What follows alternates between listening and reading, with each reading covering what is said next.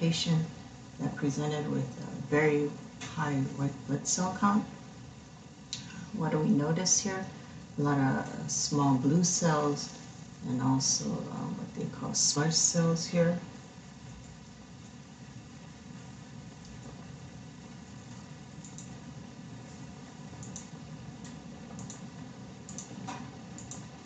At higher power, the chromatin is clumpy, what they would call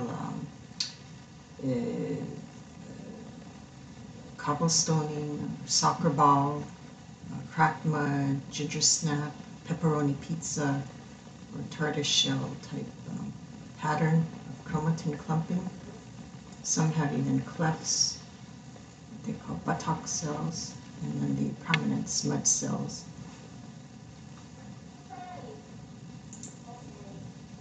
Here's another example.